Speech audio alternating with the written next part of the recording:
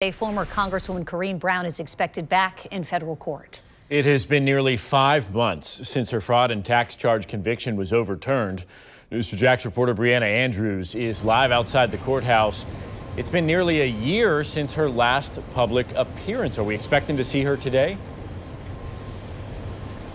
We are expecting to see her here coming up right up these court steps like she's done in the past, but it is unclear if she is going to talk. We know sometimes she does speak and other times not so much. Now, the former Congresswoman was sentenced to 5 years in prison for a total of 18 felony counts related to a charity scheme.